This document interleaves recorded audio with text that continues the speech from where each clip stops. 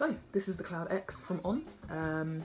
On, if you don't know the brand, has been around for about 5 years, 6 years now, coming up to. And it's probably really important I talk about the brand first, and kind of you can see a key thing about the shoe that's different from any other are these. So these little pods are what they call clouds, and it's a reason why with every shoe that they create, the first word of the name is cloud. So these little pods, if I zoom in on here, you can see are square mainly, and what they aid to do is basically increase your propulsion as you're coming off the ground. So if you compress one of these pods as you put your weight through it, the pod, as you then start to traverse that movement forwards, will increase again. So that increasing of that pod will aid your responsiveness basically off the ground. And they will also help obviously on initial contact, because when you make that contact, the pod will depress and then obviously help to slow that movement as you come through. So really innovative, cool biomechanical, geeky technology for someone like me. So yeah, that's why On look different, and it's also why they work quite well.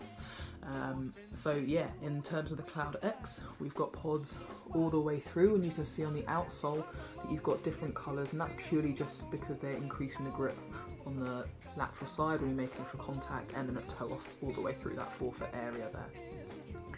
In terms of rocks, that's something people really ask me about. Not rocks, stones and things when you're running on gravel. Does it get stuck in here? I'm not gonna lie to you, it can do, but it doesn't have a massive impact on the feel. So this is why this shoe as well is more of that faster, racier shoe. You're not gonna, I personally wouldn't run distance in it. That's just me. Someone maybe who's a little bit more elite might decide to run distance in this shoe. Okay, jumping back onto the upper of this shoe, so you can see the forefoot, quite a nice shape, not too wide, not too narrow, but it gives quite a nice snug fit. It does taper into the toes, but it's not very kind of narrow through that end point. There is a little bit more of a squareness to it.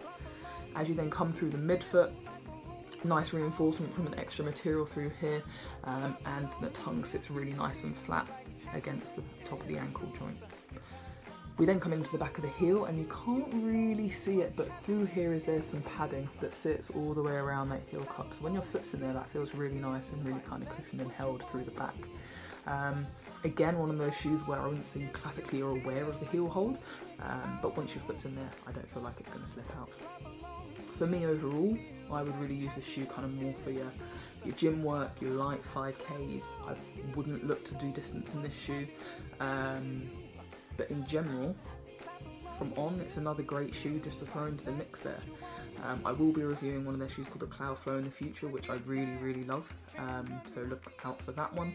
But yeah, Cloud X, come out November this month.